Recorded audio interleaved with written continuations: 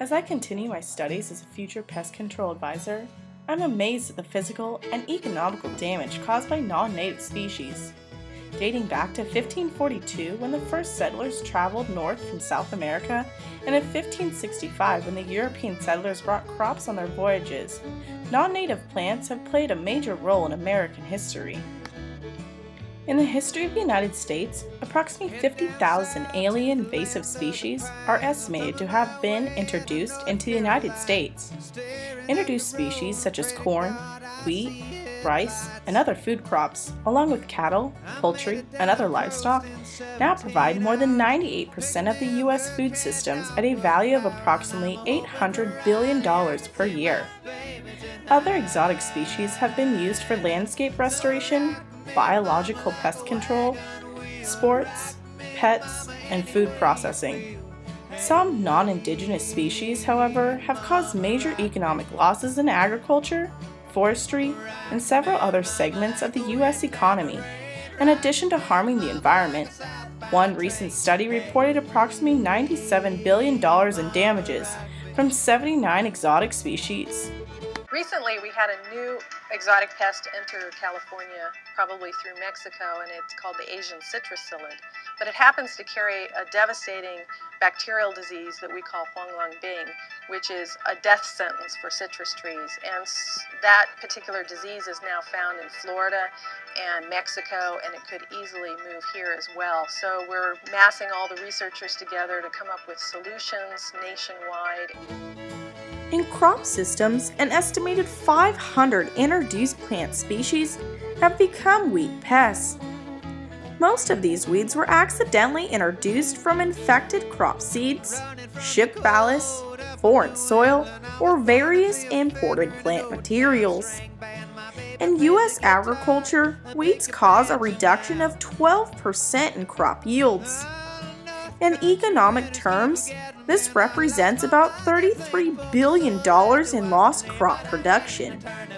The total cost of introduced weeds to the U.S. economy is about $27 billion.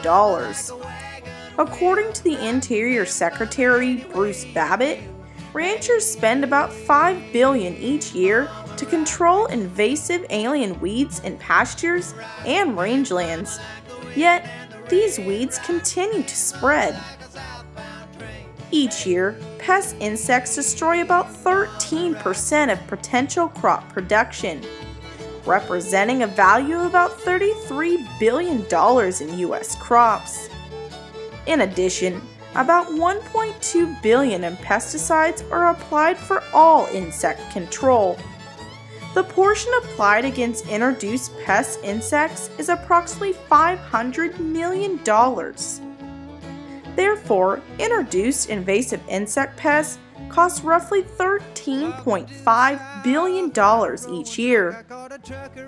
There are an estimated 50,000 parasitic and non-parasitic diseases of plants in the United States, and most of these are of the fungi species. In addition, there are more than 1,300 species of viruses that are plant pests in the United States. Many of these microbes were introduced inadvertently with seeds and other parts of host plants, and have become a major problem for production.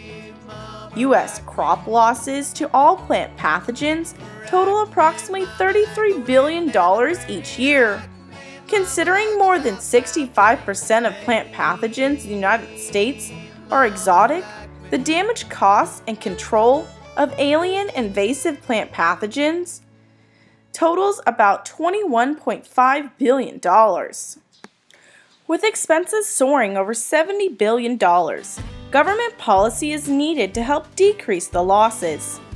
The NICS, along with at least 20 other federal agencies, assist in implementing policies, preventative, and control methods.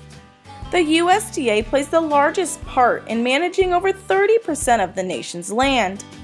According to the Bureau of Land Management, noxious weeds are expanding at 2,300 acres per day. That is 14% each year. Unfortunately, with most states, there's not enough funding to properly enforce policies. so most laws are weak and inadequately implemented. It is proposed that the lack of communication between state and federal government is the cause for some of these failures.